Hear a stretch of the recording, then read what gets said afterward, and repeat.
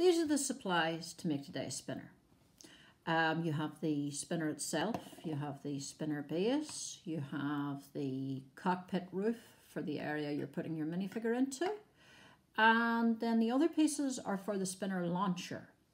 We have a 4x6 wedge and a 4x6 inverted wedge. These two are very similar shapes, but one does not have studs on the outside and the other one does.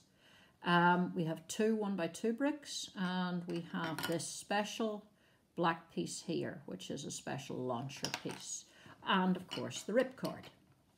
So we're going to start by making the launcher handle. We're going to stick the bottom one of these wedges, the one with the studs, onto the bottom of this special black piece and the 4 holes next to the rounded end, like this.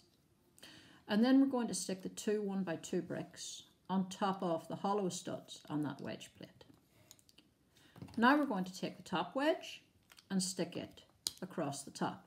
And that gives us our spinner handle. It gives us the bit that we hold on to in our fist. Now for the spinner. Take the spinner base and the cockpit lid. And this is the moment where you would take your minifigure and put them into the middle. I'm going to show it to you without the minifigure, because you can do it without a minifigure. These two pins that stick out from the cockpit, those go into these 2 holes on the base.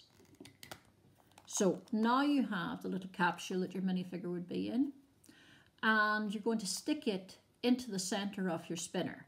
Now you'll see that the capsule has these little bites in the sides of it, and those match up with these little sticky out bits inside the spinner.